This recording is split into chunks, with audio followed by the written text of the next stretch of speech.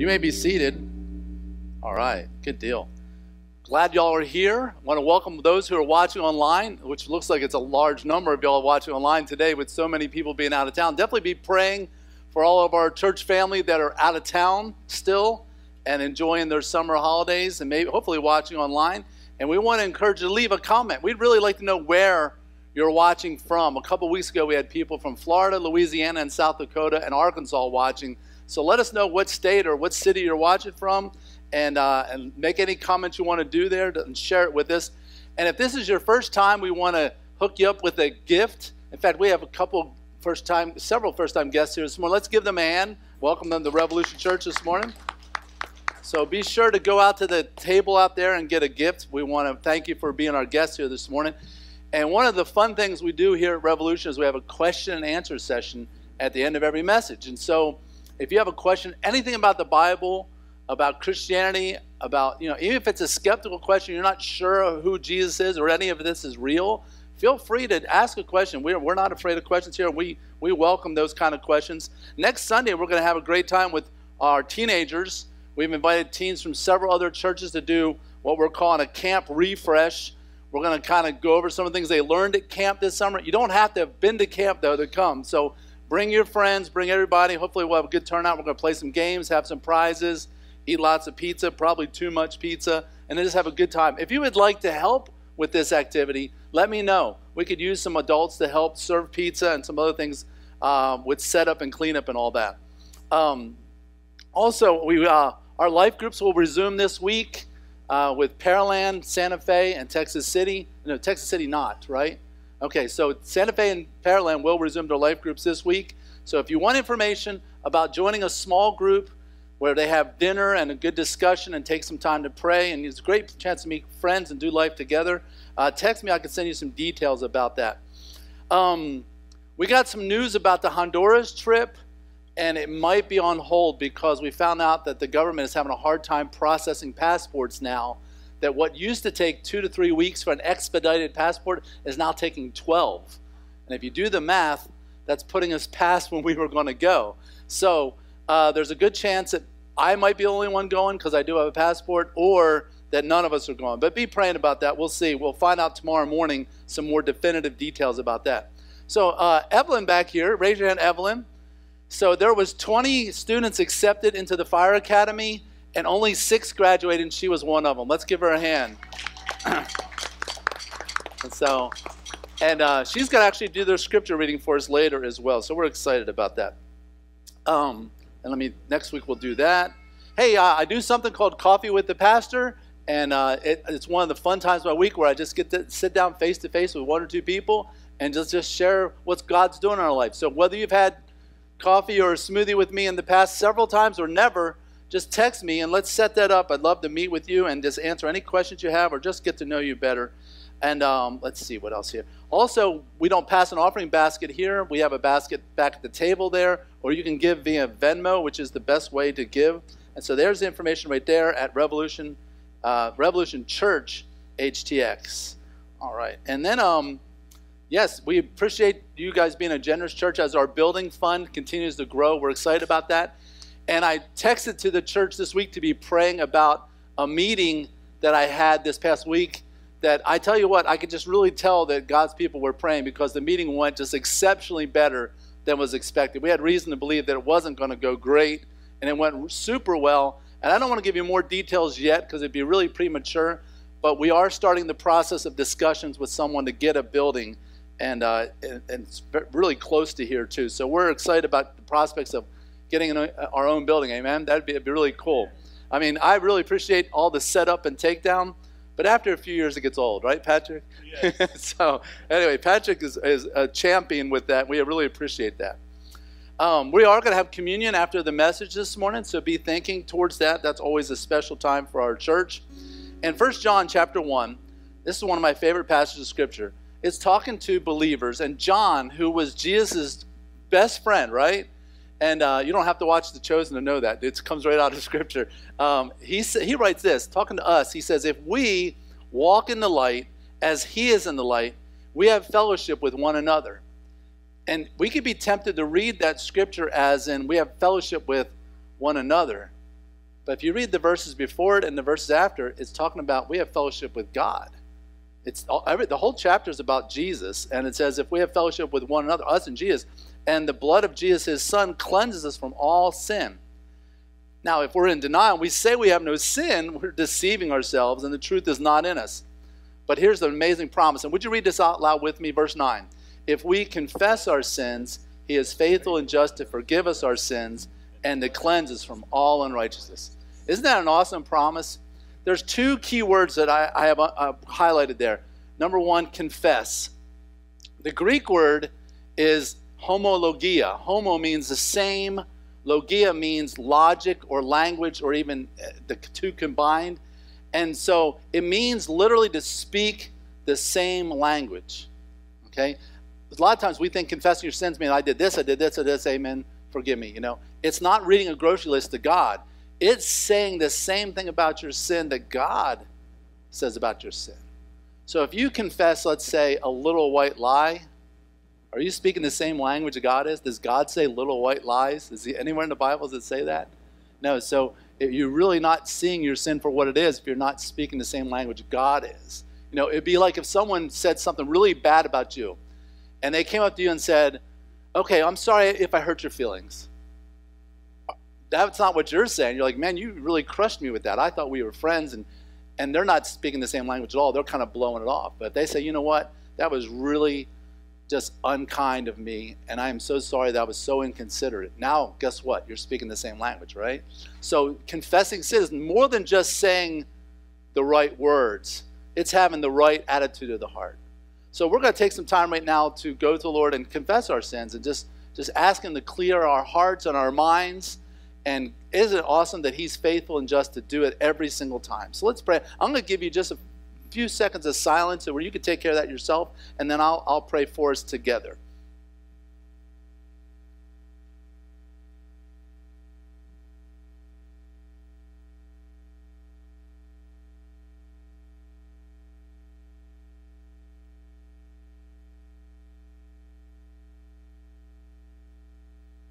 Father in heaven, we thank you so much that Jesus Christ died to pay the penalty for all of our sins. We are not worthy, we are not deserving of anything he's done, but yet he loved us so much. We accept that free gift, and we thank you for the forgiveness that goes with it. So Lord, we could spend a lot of time finding out what's wrong with us, but we're so thankful that you do forgive.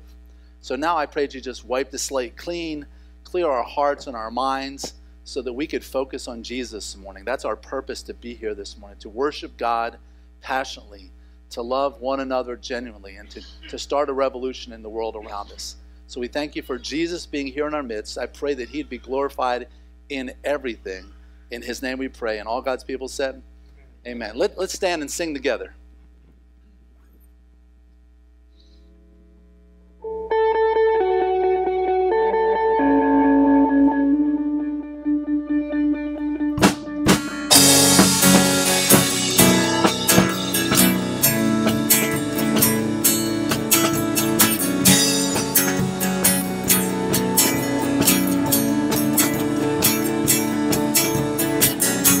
Let love explode and bring the dead to life. Love so bold to see a revolution somehow.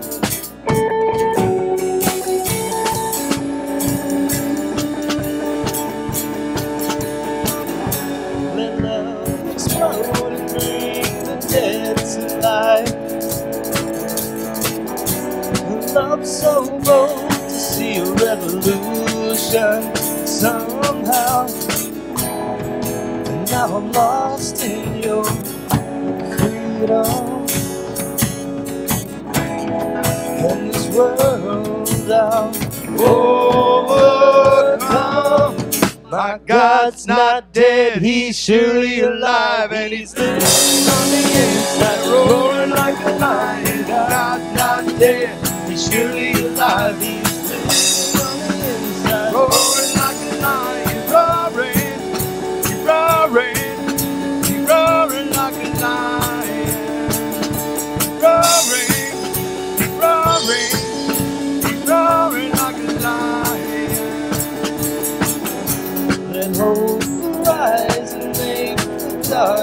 hide.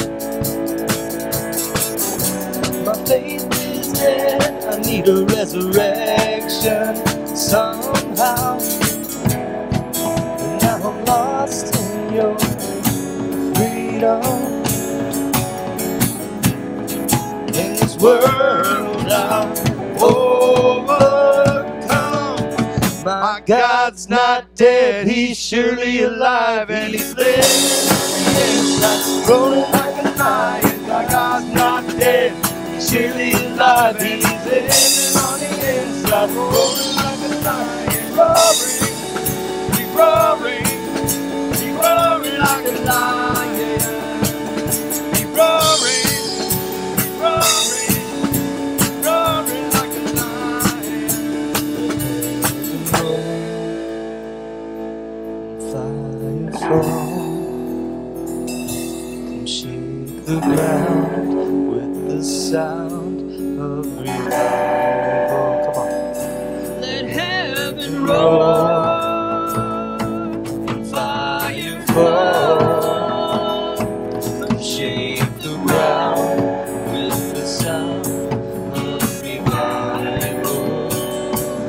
Heaven roar, fire fall,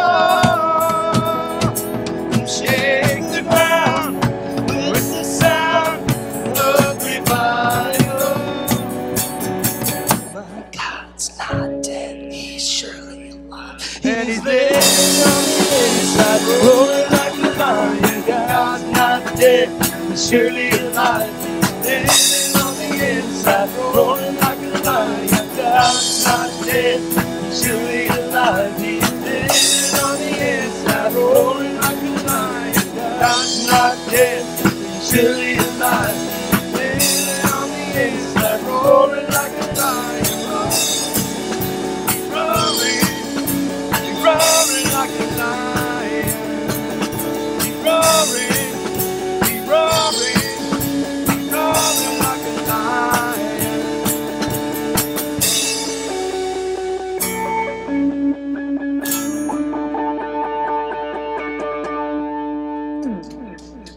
Morning. Amen. The Bible says we want to worship in spirit and in truth, that He seeks worshipers like this. This song reminds me of that as we go my life.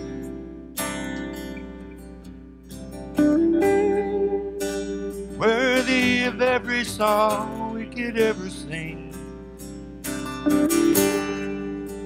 worthy of every praise we could ever bring, worthy of every breath we could ever bring. We live for You.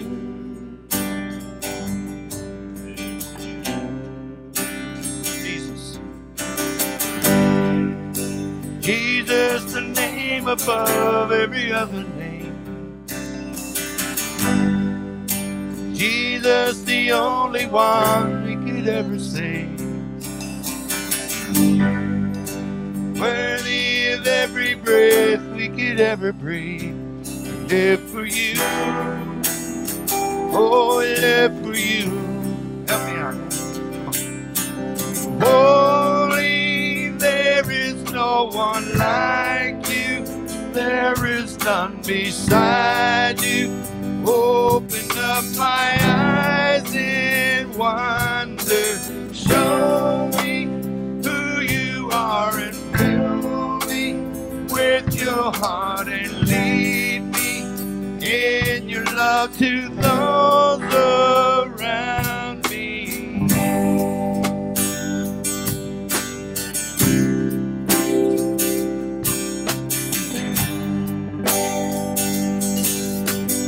Jesus, the only name. Jesus, the name above every other name. Jesus, the only one who could ever save. Worthy of every breath we could ever breathe. We live for You. Oh, he lived for you, Lord. Come on. Holy, there is no one like you. There is none beside you. Open up my eyes in wonder. Show me who you are and fill me with your heart and lead me in your love to those around me. Holy, there is no one like you. There is none beside you. Open up my eyes in wonder and show me who you are and fill me with your heart and lead me in your love to those around me.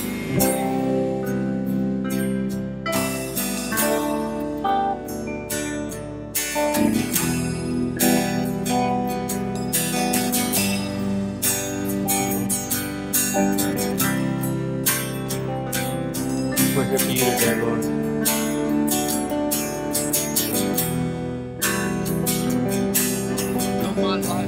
Sing this with us. I will build my life upon your love. It is a firm foundation. I will put my trust in you alone, and I will not be singing with us now. I will build my life upon your love. It is a firm foundation.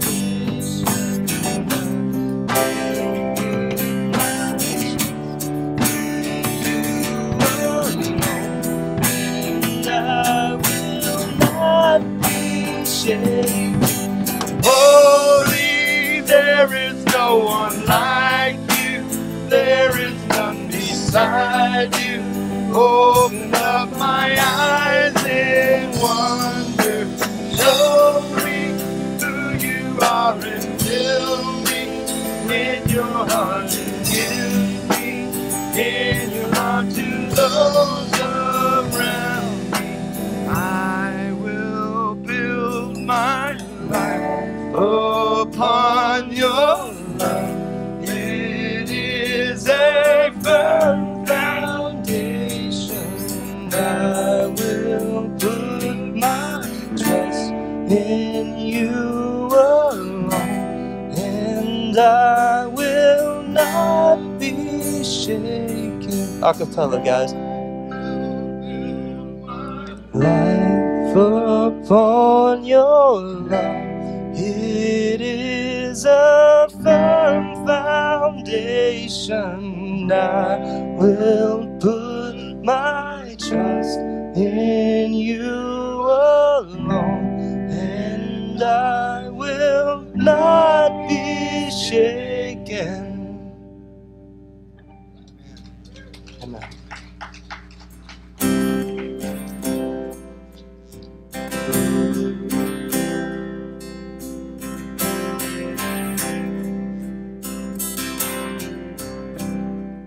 The splendor of the King, clothed in majesty, let all the earth rejoice, all the earth rejoice. He wraps himself in light,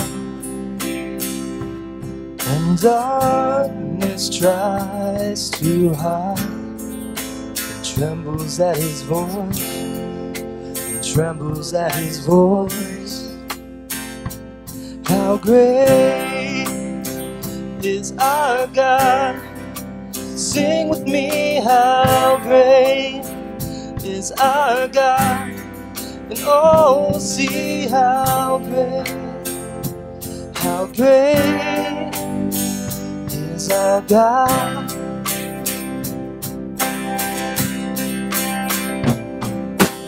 Age to age he stands, and time is in his hands. Beginning and the end, beginning and the end.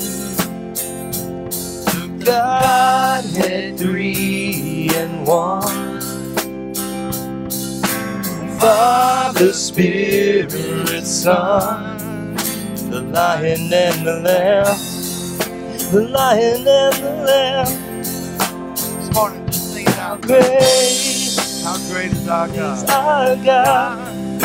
Sing with me, how great is our God? And all will see how great is our God. Name above all names. Name above all names. Worthy of all praise. And my heart will sing how great is our God. Sing it again. How great above all names. Sing with me how great above names. Oh, sing how sing how great is our God.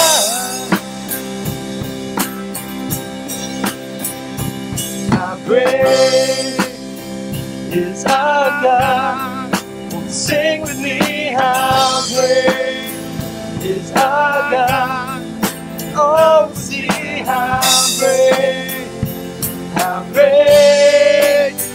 is our God. How great is our God. Sing with me, how great is our God. And all will see how great is our God. How great is our God. Sing with me, how great is our God. And all will see how great is our God. Just us. How great is our God. Sing with me, how great is our God. And all will see how great is our God. Lord, thank you for the gift of praise, and most of all, for your grace and for your mercy, Lord, and for sending your Son to die for us, Lord. While yet we were still sinners, Lord, you died for us, Lord. We thank you for that. I pray for Gary as he leads us into your word, and I pray for our hearts as we are listening, just that we're able to receive your guidance today, Lord. In Jesus' name I pray, amen.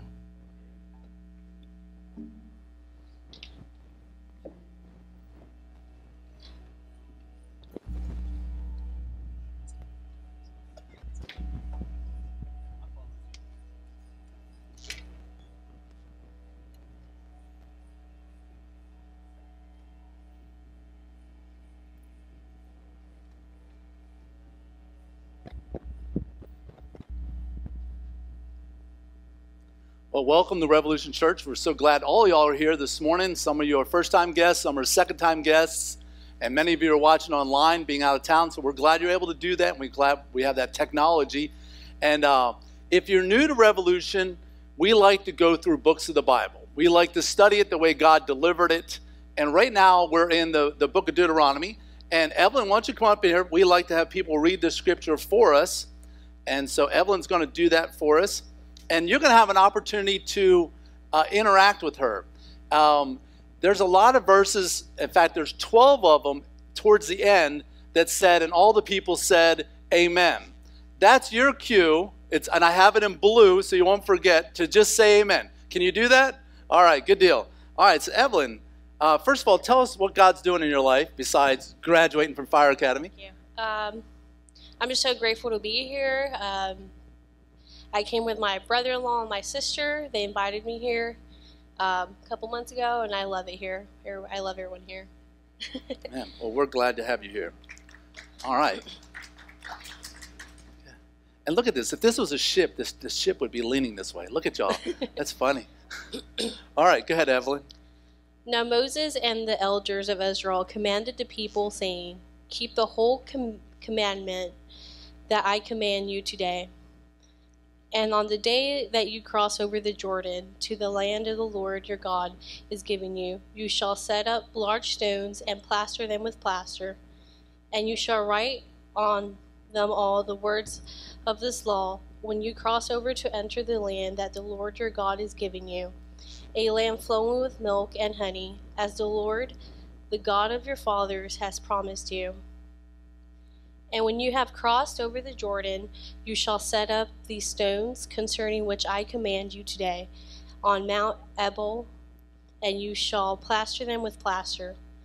And there you shall build an altar to the Lord your God, an altar of stones.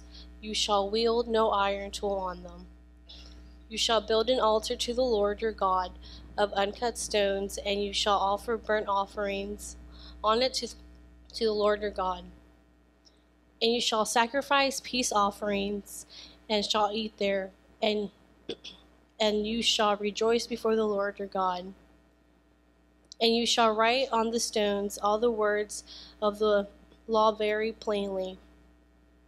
Then Moses and the Levitical priests said to all Israel, keep silence and hear, O Israel, this day you have become the people of the Lord your God. You shall therefore obey the voice of the Lord your God, keeping his commandments and his statutes, which I command you today. The day Moses charged the people, saying, when you have crossed over the Jordan, these shall stand on the Mount Gerizim to bless the people. Simeon, There you go. Levi, Judah, Issachar. Joseph, and Benjamin. Good job. And these shall stand on the Mount Ebal for the curse: Reuben, Gad, Asher, Zebulun, Dan, and Naphtali. And the Levites shall declare to all the men of Israel in a loud voice, cursed be the man who makes a carved or cast metal image and an Abomination. Big word. To the Lord, a thing made by hands of a craftsman, and sets it up in secret. And all the people shall answer and say, Amen. Good job. Cursed be anyone who dishonors his father or his mother. And all the people shall say, Amen. Cursed be anyone who moves his neighbor's landmark. And all the people shall say, Amen. Cursed be anyone who misleads a blind man on the road. And all the people shall say, Amen. Cursed be anyone who perverts the justice due to the sojourner, the fatherless, and the widow. And all the people shall say, Amen. Cursed be anyone who lies with his father's wife, because he has uncovered his father's nakedness. And all the people shall say, Amen. Cursed be anyone who lies with any kind of animal. And all the people shall say, Amen. Cursed be anyone who lies with his sisters, whether the daughter of his father or the daughter of his mother. And all the people shall say, Amen. Cursed be anyone who lies with his mother-in-law. And all the people shall say, Amen. Cursed be anyone who strikes down his neighbor in secret. And all the people shall say, Amen. Cursed be anyone who takes a bribe to shed innocent blood. And all the people shall say, Amen. Cursed be anyone who does not confirm the words of this law by doing them. And all the people shall say, Amen. Amen. Good job. Appreciate you. All right. She had some tough words in there, didn't she? And you guys did a good job of saying amen. You almost felt like you were an excited church there. So I know sometimes we do say amen, but somebody tell me, what does the word amen mean?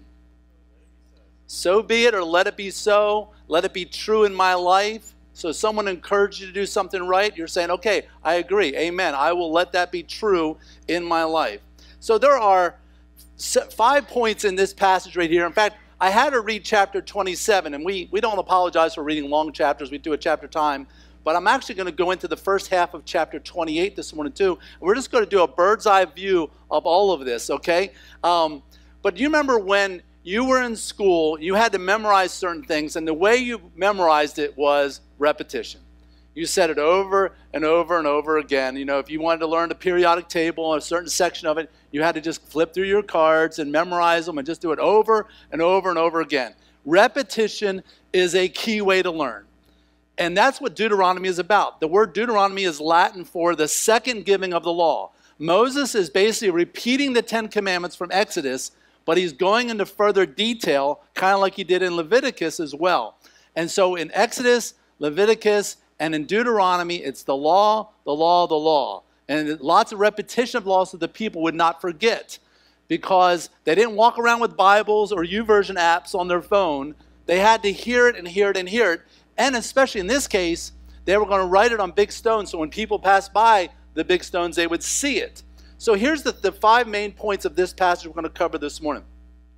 There is keeping the commands of the Lord, building an altar to the Lord, being the people of the Lord, avoiding the curses of the Lord, and receiving the blessings of the Lord. Now, how many would you agree there were some awkward verses in there? How many of you were blushing and we were all blushing for Evelyn while she was reading them? And so there were some awkward verses there. But again, if you're kind of new to the Bible, or you read the Bible and you're not really sure if this thing is legit or if it seems kind of weird and old, outdated, every time you read something bizarre in the Bible, realize it's a reaction to something bizarre going on in the culture. And if you think these things don't happen anymore, you're wrong, okay? All the things that she just read that Moses is saying, hey, don't do these things, today people still do. And we don't talk about it because those are things that should be done in darkness because they're just wrong, and nobody would walk around saying, hey, I do these things. But these things are still done, and we still need a warning against them. But again, what is the purpose of the law? It's not a way, the law is not a way to life. The law is a way of life. Jesus is the way to life. The law is just a way of life. But here's the second big thing about the law. It shows us what utter failures we are. How you read the 10 Commandments. Let's just start right at the top. First and foremost, what's the most important one? Love the Lord your God with all your heart, soul, and mind. How many of you did that perfectly this week? How many of you probably even did it more than half the time this week? Very few could even say we do that all the Lord with all the time, with all our heart. It's difficult to do because you know who we tend to love more than God? Us. We tend to love us more than we love God. So it's difficult, and the law is a reminder that you are a sinner in need of a Savior. Now I realize that that's not popular preaching today. Most popular preaching is, yeah, you just be the best you can be. You're wonderful, you're amazing. But the truth is, yes, we have potential to be wonderful, amazing in Christ, but we also struggle with this sinful person that we have to live inside of every day. And we struggle with not being the husband we should be, not being the dad we should be, not being the best employee we should be. And we have to go to the Lord for help every day and do it in His strength. So let's move through these quickly here. First of all, there's the keeping the commands of the Lord. It's interesting that Moses said, and now Moses and the elders. So this isn't just Moses talking. How many elders are there? Remember last week we learned there's 70 elders, okay? His father-in-law Joseph advised him to delegate this. And so we're not talking about a handful of people who have come out of slavery in the wilderness. We're talking about 1.4 to maybe even as high as 2 million people. So this assembly here, which we'll talk about, where he's doing this speech, it's pretty massive. This is bigger than any bowl game, in the big horseshoe or, the big house or any of those big college venues. And he says, you keep the whole law commandment that I've commanded you today. The whole law meaning that we don't pick and choose. We live in a society today where people pick and choose. Well, I like this part of the Bible, but I don't like that part of the Bible. as if you can pick and choose and make God the buffet you want him to be, where you're like, well, I like that, but I don't like this, and you kind of move along. God's not a buffet, and God wants you to pick all of it. And yes, there are parts of the Bible that make me feel uncomfortable. But guess what? If God is created in your image instead of you being created in his image, then you've got a carved image and you've created your own God, and really that God probably looks a lot like you. And so you're right back to worshiping yourself again. I'm so glad that Tammy is very opposite of me in many ways, because if she was just like me, one of us wouldn't be necessary. But she shows me things in myself that I cannot see. And if your spouse can do that for you, just think how much more God does that for you when he's the opposite of you in some ways. And you read tough scriptures like, man, that just doesn't seem right. That doesn't seem fair. Do you want a God that just goes along with everything you say? No, I don't think we want that. And here's what's interesting. He says, keep the whole commandment that I've commanded you today. In other words, he's saying, you guys have messed up so many times in the past. You guys complained.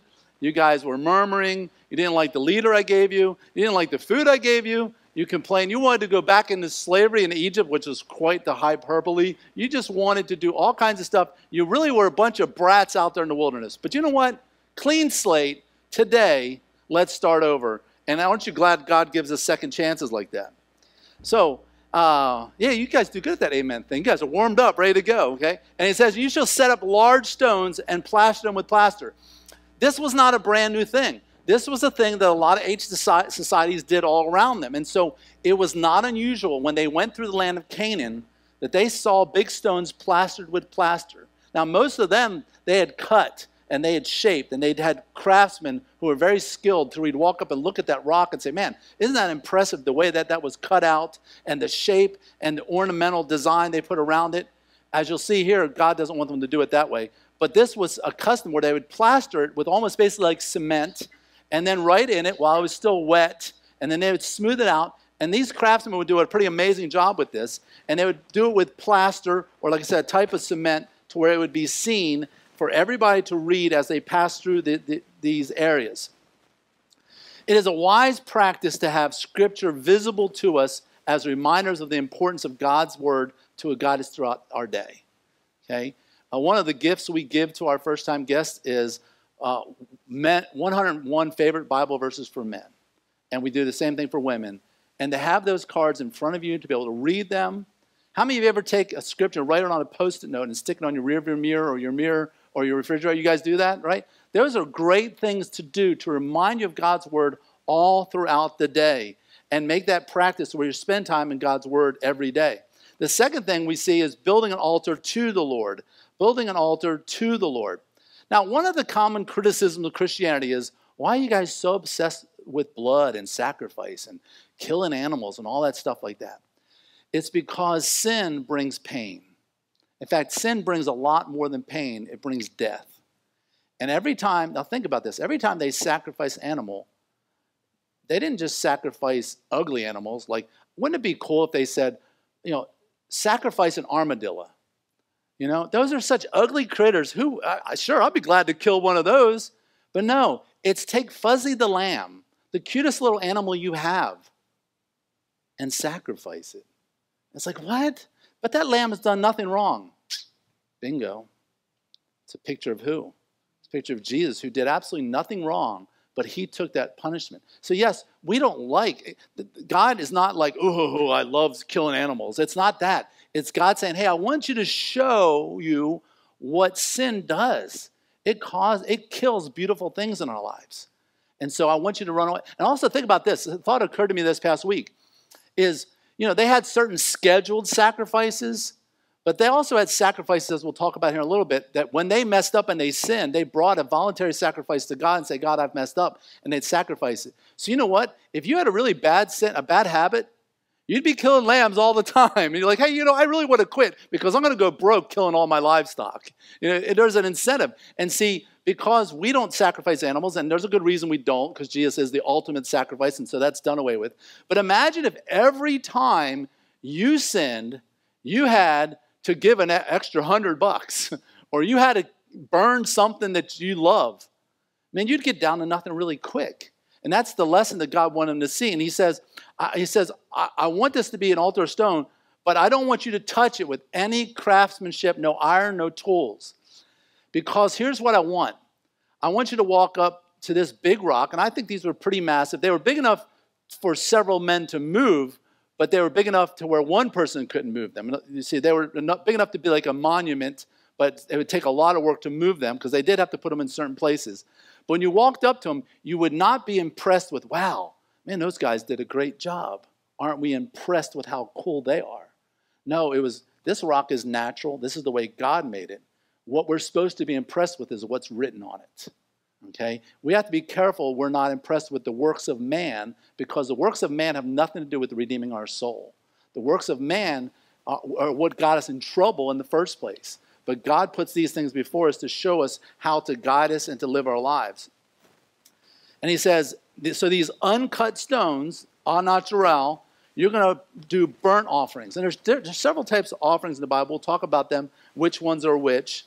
But you would burn them there. Titus 3:5 says, he saved us not because of works done by us in righteousness, but according to his own mercy. What is mercy? When God doesn't give us what we do deserve. Okay, if someone's merciful to you, you deserve to be punished. They say, you know what, I'm going to show you mercy. I'm not going to give you what you do deserve. So how do we become saved? Not because of things that we did, and that's what the whole uncut stones were about. You wouldn't walk up there and say, hey, I cut that stone. No, God cut that stone. We're just supposed to pay attention to what's said on it. But how are we saved? By the washing of regeneration. In other words, a new birth and the renewal of the Holy Spirit. I had a long discussion with a guy recently at a gym, and he comes from a denomination that teaches that you've got to do good things to stay saved. And I went through scriptures like this, and I'm like, you and I can't be good enough to be saved. In fact, being saved has nothing to do with anything we do, but everything with what Christ did. When Jesus put out his arms on that cross and took those nails for you and me, he said on the cross, it is finished. The Greek word is totalestai. What is he talking about? What was finished? Everything that needed to be done to save you and me. Everything to save our souls was done on that cross. You cannot, nor do you need to add anything to that. So I asked the guy, after we were trading verses back and forth and trying to explain what our take on these verses were, I finally said to him, I said, you know what, let's just take a big step back. If what I'm saying is true, that I'm saved just by the mercy of God, and I don't have to do anything else to go to heaven, what makes me do the good things I do? He said, because you love God.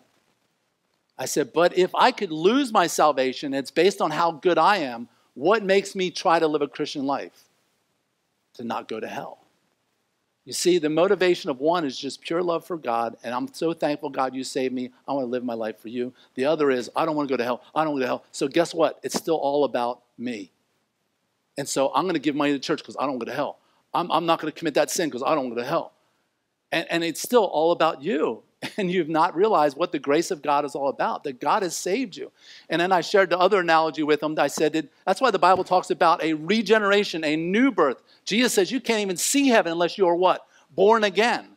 So I said, your son over there, I said, if he misbehaves today, are you going to say, you're not my son anymore, go away? I said, no, what are you going to do? You're going to discipline him because you love him. And you could tell some of these thoughts were hitting home. So, just pray for the guy. But there, so many of the world's religions, in fact, all the world's religions except for true Christianity are all about what you do, what you do. You got to obey these 7 laws. You got to fast these certain days. You got to go to a temple, or you got to go to a synagogue, or you got to go somewhere, a mosque, and you do this, you do this, you do this, and you don't do these. And if you're good enough, God weighs your good versus your bad, and hopefully the scale tips in your favor and you go to heaven. Throw all that in the trash can. The Bible teaches the exact opposite of all these things. So he says, and you shall offer peace offerings. We're going to talk about all the different offerings here in a minute. And you shall eat there, and you shall rejoice before the Lord your God.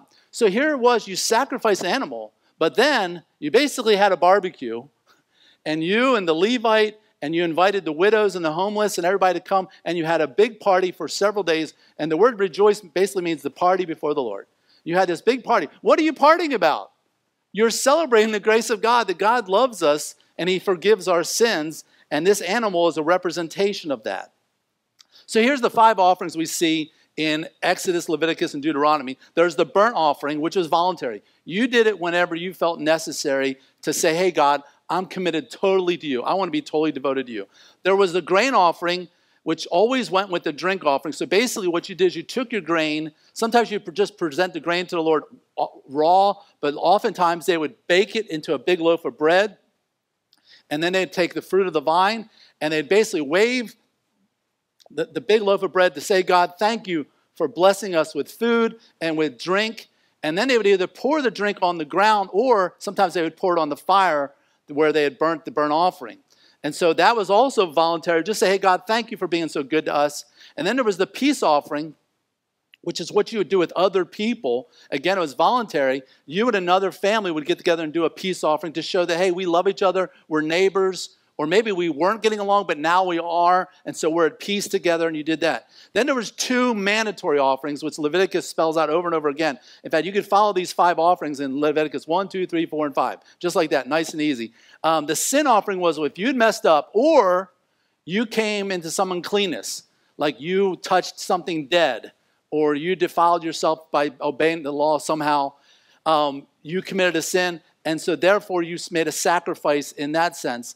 And then there was the guilt, and the sin offering could be any type of animal, anything down from pigeons all the way up to oxen, depending on how wealthy you were. Then there was the guilt or trespass offering, which again was mandatory, but it's when you did something unintentionally. Like you just stumbled across that and something happened, and maybe you hit somebody, you did something bad. These are things. Now, all these things were under Deuteronomy law, okay? Do we live under Deuteronomy law today? No, thank the Lord. Jesus fulfilled the law. Jesus says, I didn't come to destroy the law, but to fulfill it.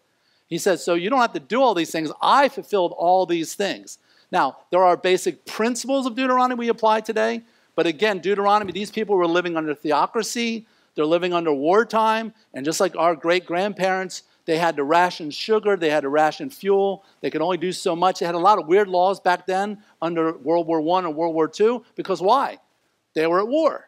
And so when you see a lot of strange laws in Deuteronomy, it's because why? They're at war. They have to live under strict lifestyle.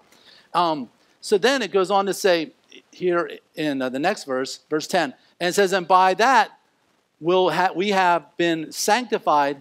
I'm sorry.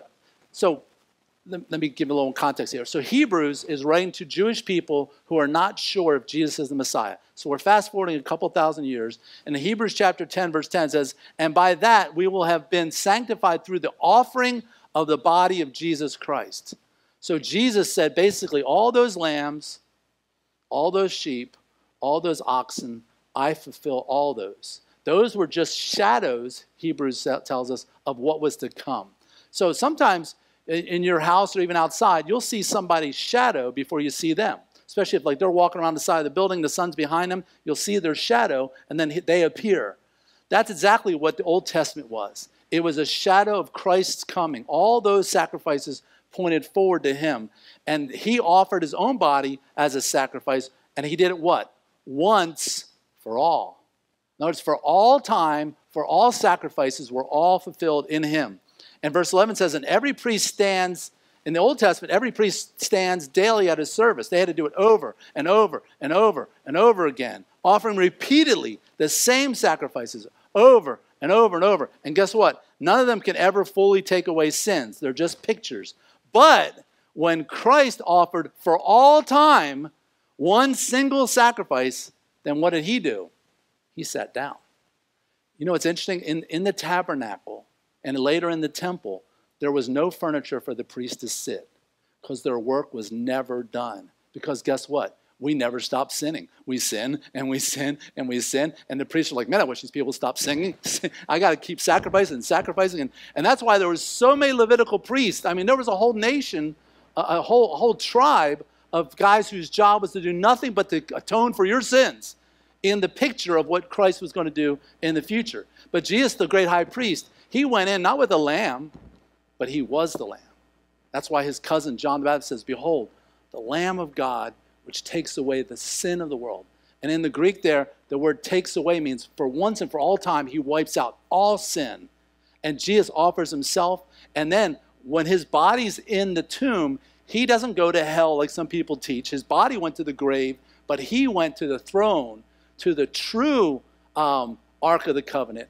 And he sprinkled his blood on the altar like a high priest. Not the blood of a lamb, not the blood of an ox, but his own blood. And then guess what he did? He sat down. In other words, it's done. It's totally done. Everything to forgive you and I was done at the cross of Jesus Christ and his blood on the true altar of God. So the third point is here, being the people of God. Then Moses and the Levitical priests said to all of Israel, keep silence and hear, O Israel. Now imagine telling about 1.5 million people, okay, right, be quiet. And they all hush. And it was like this natural amphitheater between Mount Ebal and Mount Gerizim. And I'll show you a picture of here in a minute.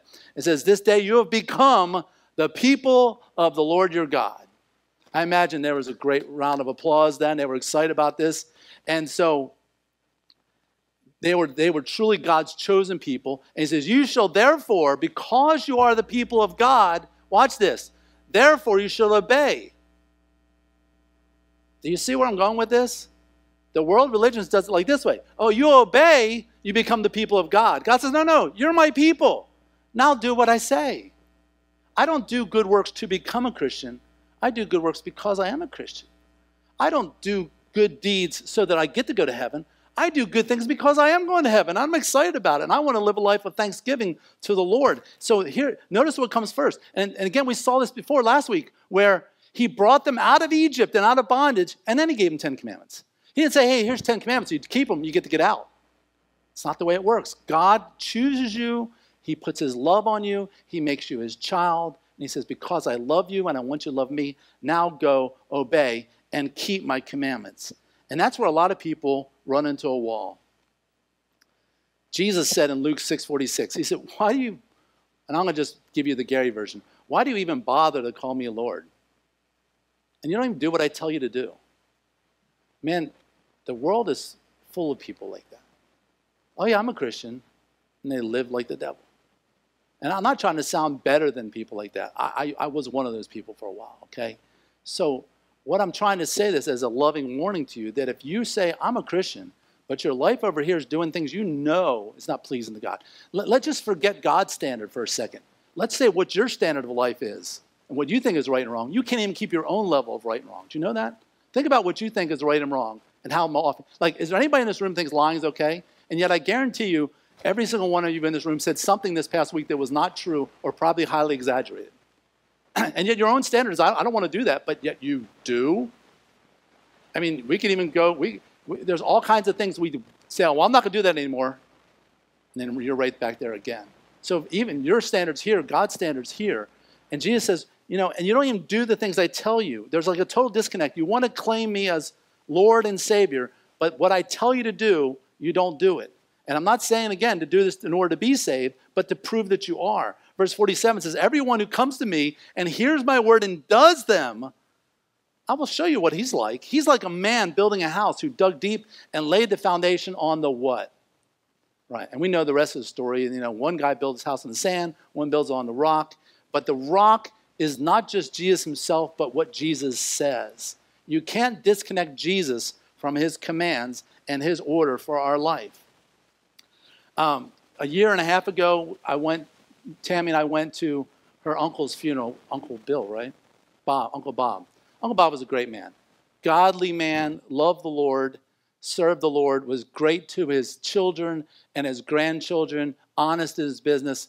And at his funeral, everybody was standing up and sharing what a blessing he was to them. And it was really cool how many of his grandkids just talked about how Uncle Bob just loved the Lord and he taught me the Bible and just great things like that. And Bob's sister, Mary, which one was it? Mary got up and said, she talked about Tammy's dad too, who just passed away the year before that. And she said what good men they were and how that was just the Alford way. That's just the way we were taught. That's the way we were raised, to just do right, to be honest, to work hard, to love your family, love your children. It was the Alford way. And I was thinking, yeah, that's a good way for the Alfords to be. because the offered way was God's way. And God has a certain way he wants his people to live. Does he expect you to be perfect? No. He knows you're not going to be perfect as long as you're in this life. But you have choices. And here's the thing. You honor God by your choices. Every day you're making choices all day long. And you're going to be like, do I please myself or do I please God? Now, did you know that many times the decision can please you and God at the same time? Okay? God is not an old prude up in heaven trying to spoil all your fun. In fact, when God says thou shalt not, what he's saying is don't hurt yourself. It's just like when you tell your kid, and he's walking with a fork over to the plug. Hey, no, don't do that. And your 2-year-old's going like, but Dad, this is so much fun. Watch me. And you're like, no, don't do that. You'll hurt yourself. Why would Dad not want me to stick the dish? It looks like lots of fun to stick this fork in the plug. But your dad knows something that you don't, because when he was 2-year-old, he shocked himself and has been stupid ever since, okay? So your parents are trying to protect you, and God, your heavenly Father, is trying to protect you, and he wants you to live his way. So it then talks about avoiding the curses of the Lord. He says then that day Moses charged the people saying, when you have crossed over. Now let's not forget the story here. Moses has led these idiotic people for all this time. He got them out of Egypt.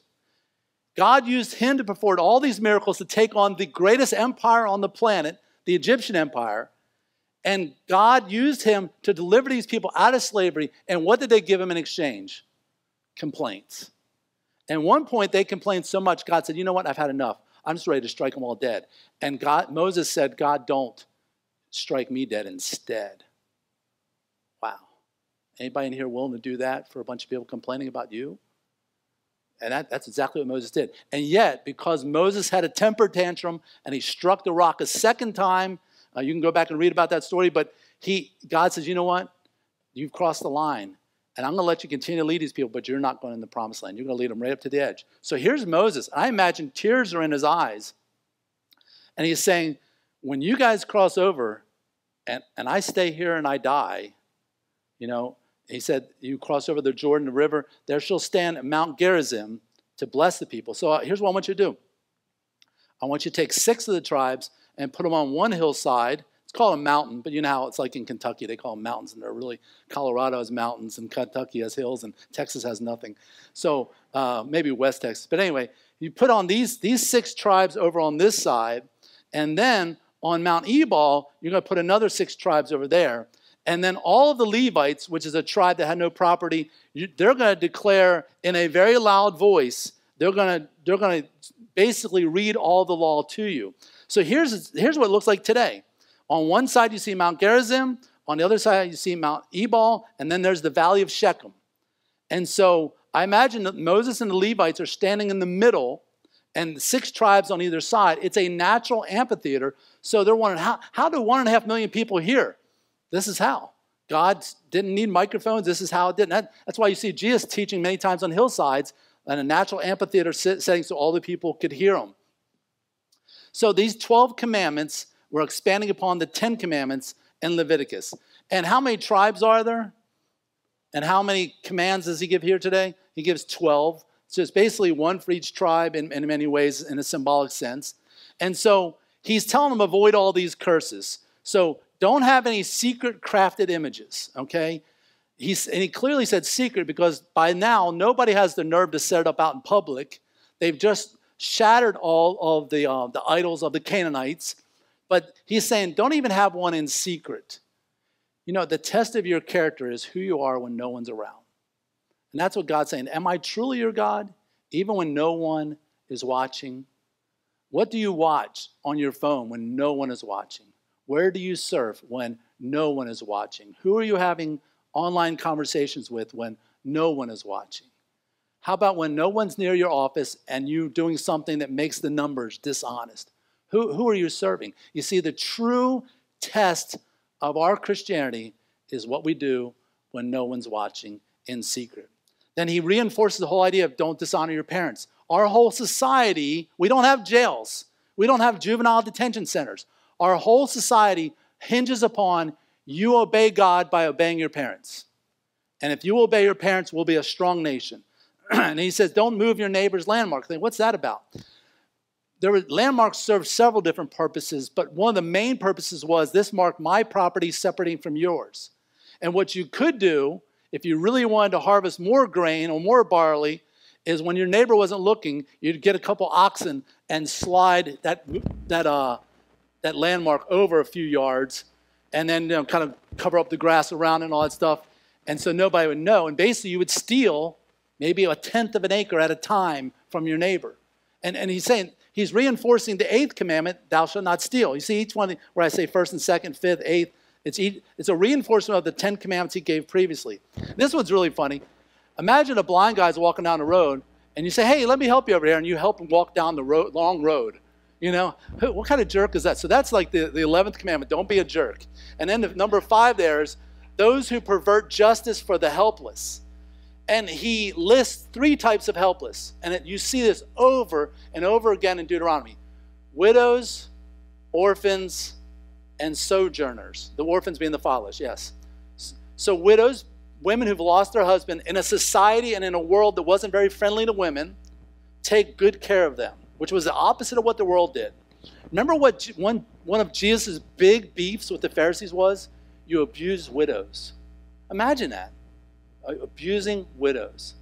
You know, you watch all these so-called Christian television programs that say, you know, send us your $100 now and God will bless you and do all this stuff. You know, the overwhelming majority of the money they get in those ministries is from widows. Women who are on fixed incomes, they've lost their husband, they're collecting Social Security, and they're wondering how they're going to make it. And this jerk on television says, if you'll send some of your money to me, I promise God's going to bless you. As they drive around in their private jets wearing their Rolexes. Nothing new under the sun, right? He said it here in Deuteronomy, don't take advantage of widows. Jesus told the Pharisees, you guys are snakes and vipers because you take advantage of widows. And even today here in the 21st century, we still got people believing these charlatans on television. So we have a society that tends to take advantage of people. You know, a girl that's homeless on the street, rather than helping her, she gets drawn into sex trafficking. A sojourner who is desperate to feed his family, traveling to a country that's not his, rather than helping him, we take advantage of him and make him do labor and then turn around and don't pay him or underpay him severely. Nothing's changed, and this is why these commandments are still relevant today. And then you see 4 commandments that have to do with sexual morality, okay? And they get pretty weird. And again, anytime you read something weird in the Bible, don't blame it on God. God's dealing with the weird world. Man, you guys, don't mess with your animals. That's gross. Don't mess with your sister. That's gross. And you know that up until this time, people could marry their sisters or could marry different people. And of course, why did John the Baptist get his head cut off? Because he went to Philip and said, hey, you killed your brother, then took his wife. You're wicked. You're evil. You know, nothing changes. And these commandments, if you think they're old and outdated, we live in a super immoral world. Pornography is a $1 trillion industry on our planet. Mind-blowing that people are that desperate to watch things that are just perverted and lewd and not the way God would want them to watch. And then the last 3, it talks about murder in secret.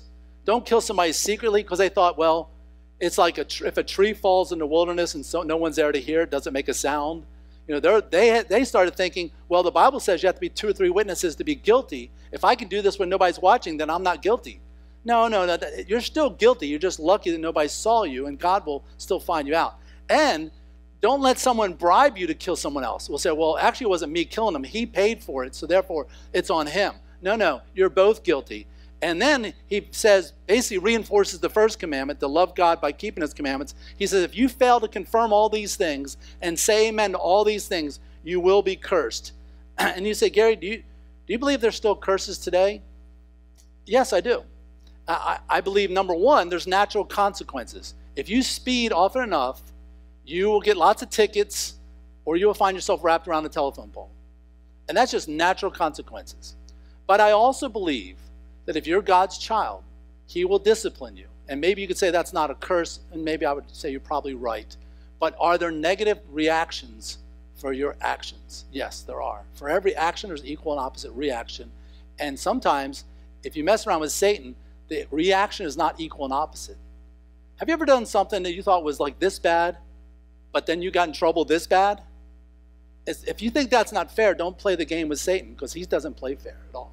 Okay, he will make sure you reap far more than what you've sown. And so we need to confirm these commandments. And it says, and all the people replied, amen. And so it's a good thing to do in church. You know, as a pastor, I enjoy hearing it. And so many of you do that sometimes, but feel free to say that, even if it's under your breath, as a response to God that, you know what, the Holy Spirit just convicted me that I needed to hear that. Amen. So be it. Let that be true in my life from this day forward. So then receiving the blessings of the Lord. Now we get to the good stuff. In chapter 28, he says, and if you faithfully obey, it's conditional. The blessings are conditional. Now, notice that being saved is not conditional. He doesn't say, if you fully obey, you can still stay God's children. No, he's saying, because you're God's children, if you obey and you're really careful, which it takes intentionality. We've got to purpose these things in our hearts like Daniel did. If you'll do these things, then all these blessings will come upon you. So please understand that when we're talking about being a born-again Christian, it's not based on your obedience. It's based on Jesus' obedience. He obeyed fully, and we receive his righteousness. We disobeyed fully, it all goes upon him. It's the great exchange. And it says, all these blessings shall come upon you, because Moses is saying, because I'm not going to be there. Don't ever detach the people from the story in this situation. And there's even an interesting chiastic structure in this. And Charles asked me on last week's question and answer, do I get these from other teachers or do I discover myself? Probably 80% of the time I see them, you know, in the commentaries I read, but this one I actually came across on my own. And a chiastic structure, for those who knew, is we think in the West linearly. We start at the beginning of the story and we say, then this happened, and this happened, and this happened, this happened, and then this happened, and everybody lived happily ever after. But in Hebrew, they told the story like with an introduction, and they worked their way into the main point of the story, and then they worked their way out and basically retell the story backwards. So he starts off saying, if you faithfully obey, and how does he end it? If you faithfully obey. And then he talks about doing all his commandments, and notice the word all there, not picking and choosing. And then the main point, the main center point is, if you obey the Lord your God, he will set you above all the nations of the earth.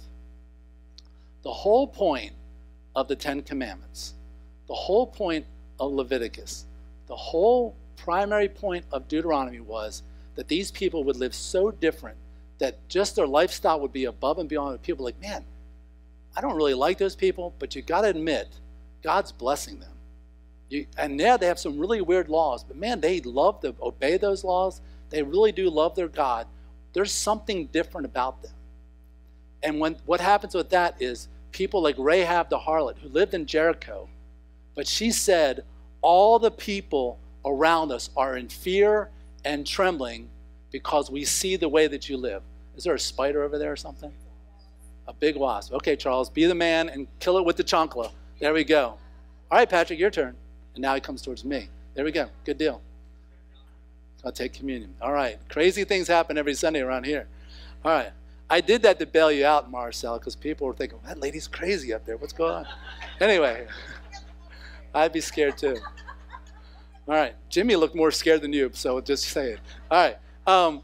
The whole purpose of the law was to set them apart. Think about this. Whatever God's asking you to do, and even the ones you think are a bit difficult, he's doing it so you'll be a different kind of people. Jesus said in Matthew 5:16, let your light so shine before men that they may what? See your good works. And as a response, what? Glorify your Father in heaven. The whole purpose of the Christian lifestyle is not to earn salvation, but to show salvation to other people.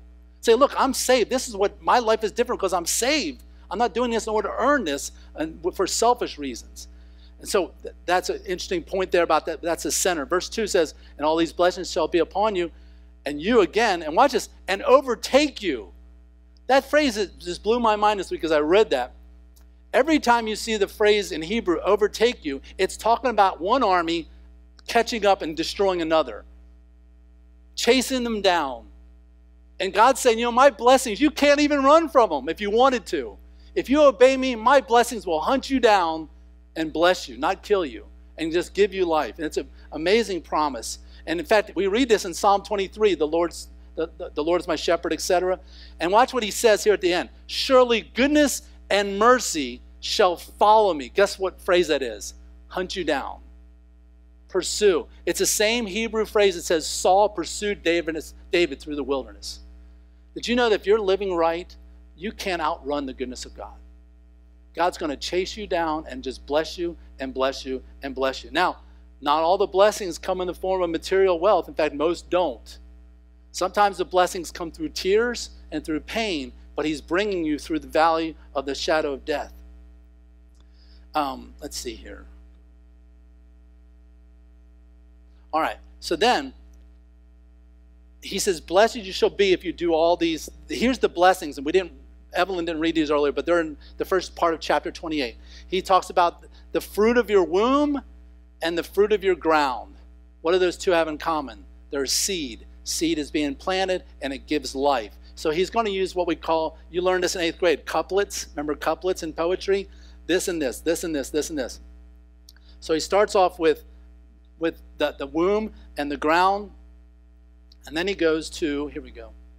He talks about your cattle and your herds. So cattle would be oxen, cows, bulls. Herds would be goats and sheep.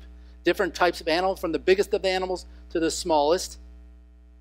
And then he says, from your basket to your kneading bowl. In other words, when you go out there and you pick the corn and put it in the basket, all the way to when you knead it, make it into flour. From every step of the way, I'm going to bless you. When you come in to your house after a long day of work, and when you go out to work, I'm going to bless you.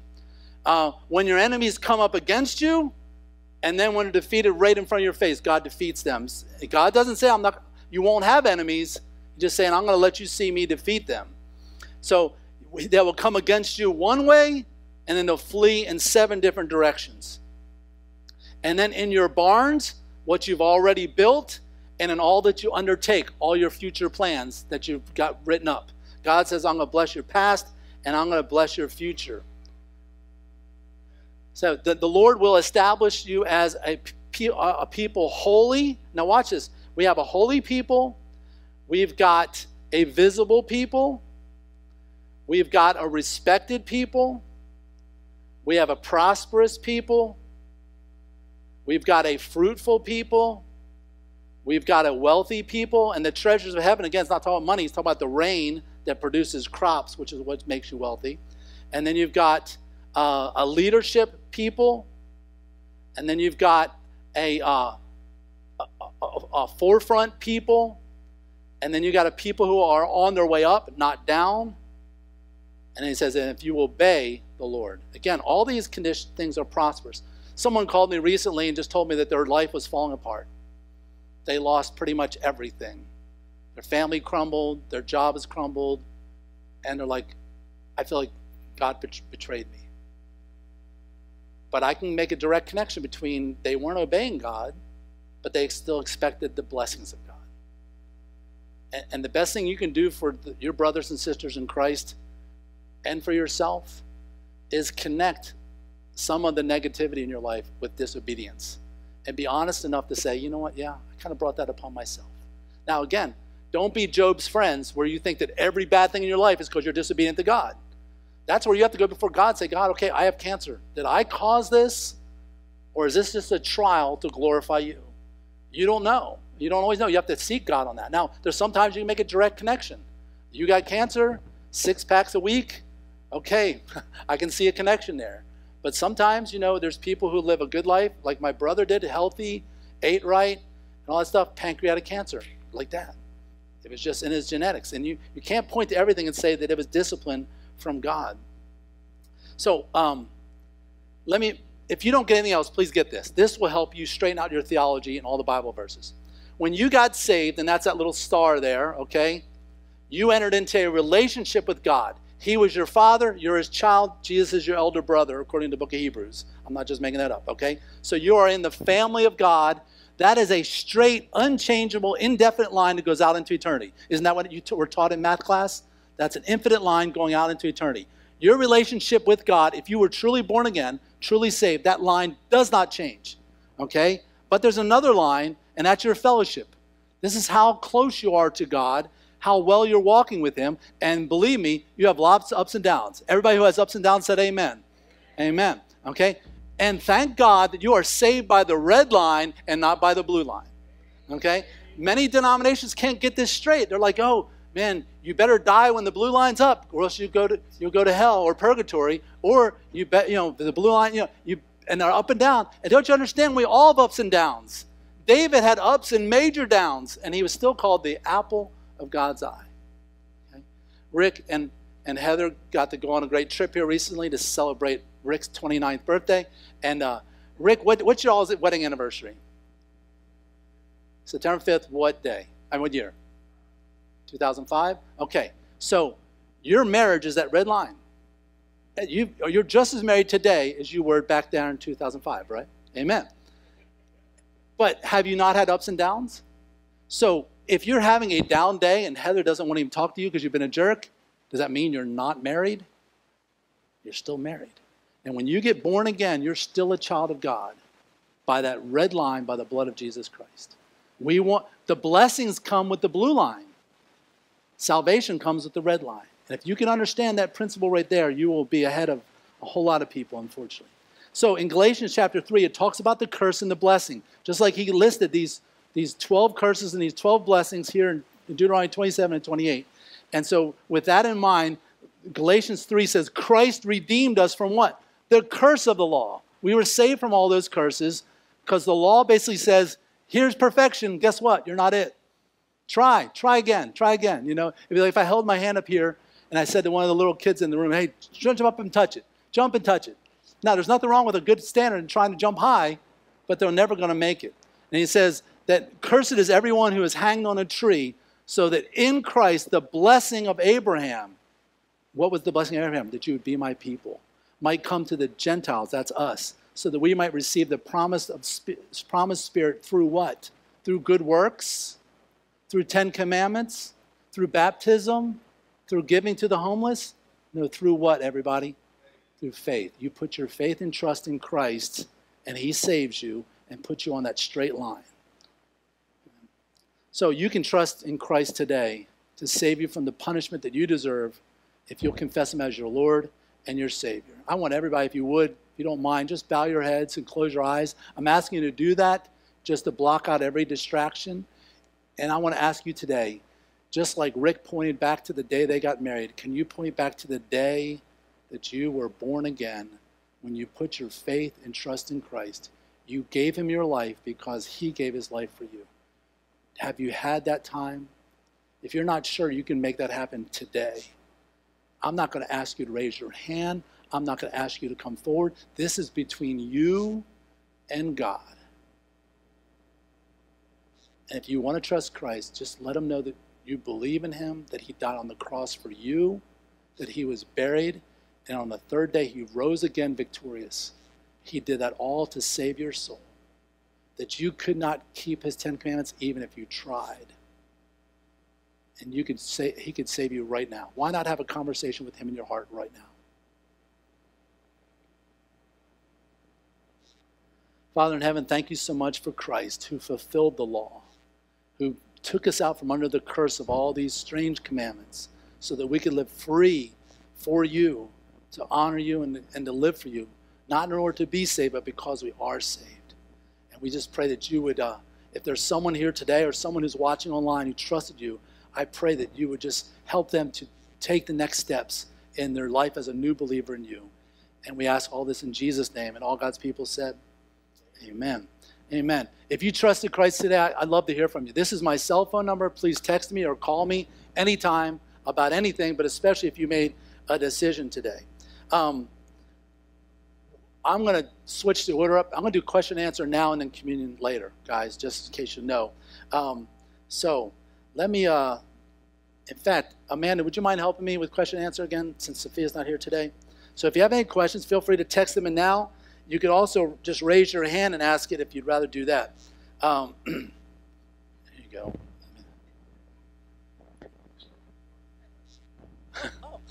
Any questions? Any questions at all? Anybody? Go ahead, Patrick. Seriously? Or? Okay, having to do with the altar of the uncut stones. First, why did they have to build another altar when they already had one they were carrying around with them for the tabernacle? Because the tabernacle had an altar.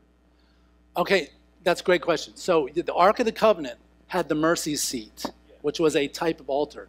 No, But there was an altar out front where they made all the sacrifices. in the tabernacle. Okay, I follow you. Okay, that's a great question. Okay, you're right. Let me think about that. So I know that some of these sacrifices were regional, and it's like if the place of sacrifice is too far, do it here. So that could be it. I also think that since this was an inaugural speech as they're about to enter in, it was for this place and time here, and that we'll leave these here. As remember when we first entered in? That's my guess. But let me study farther than that. That's a great question. Patrick always asks me the hardest questions. Oh my gosh. You get this one. Okay, that it was made out of uncut stones. Does this have any correlation with the uncut stone in Daniel's vision that crashed into the statue?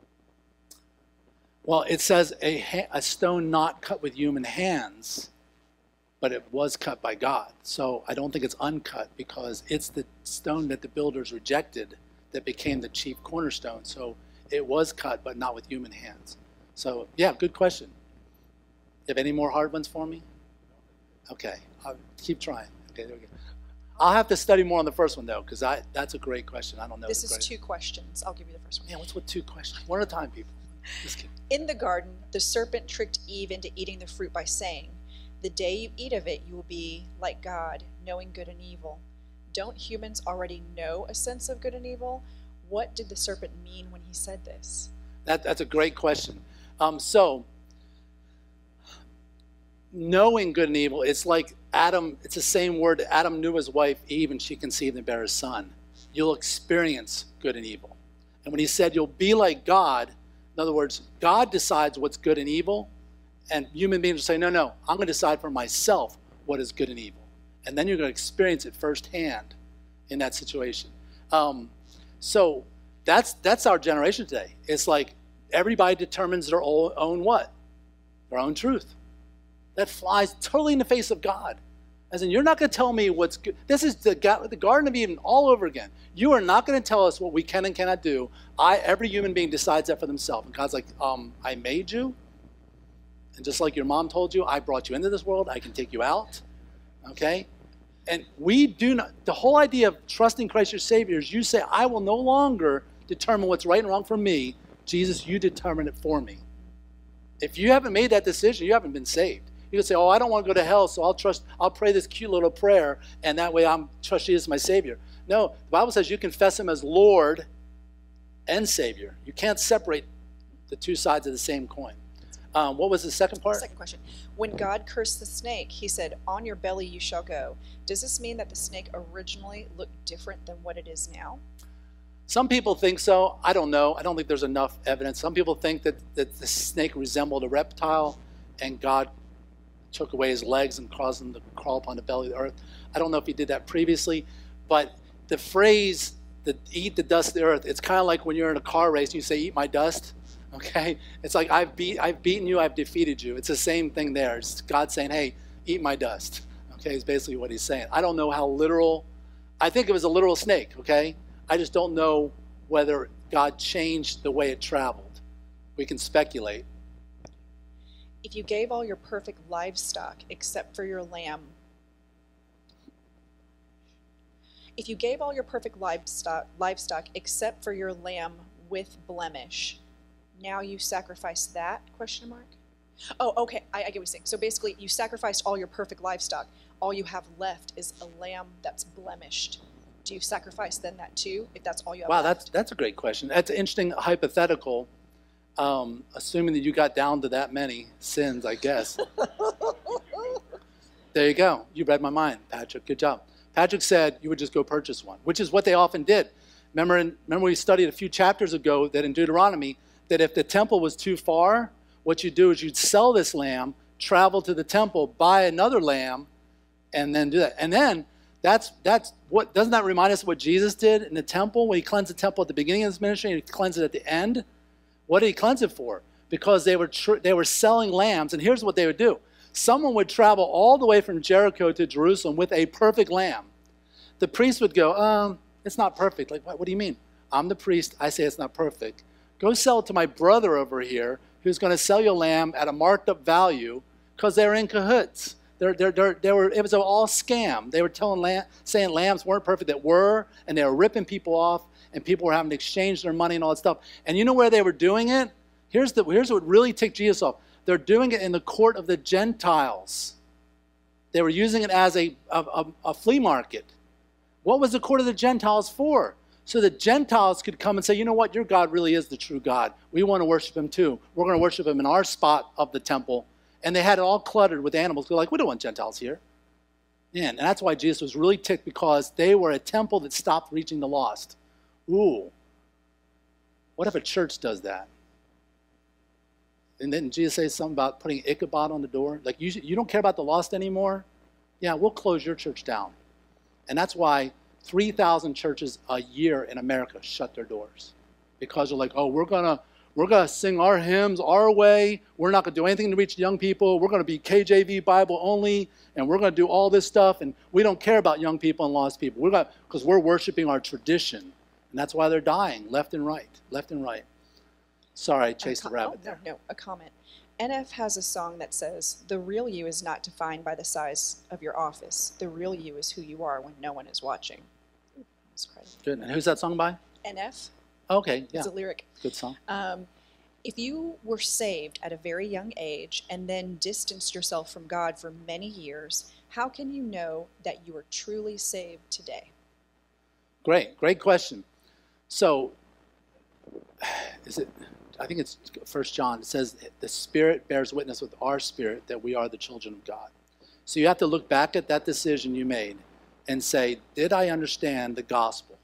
That Jesus died for my sins, that he was buried, and on the third day he rose again, and that was my only hope of salvation.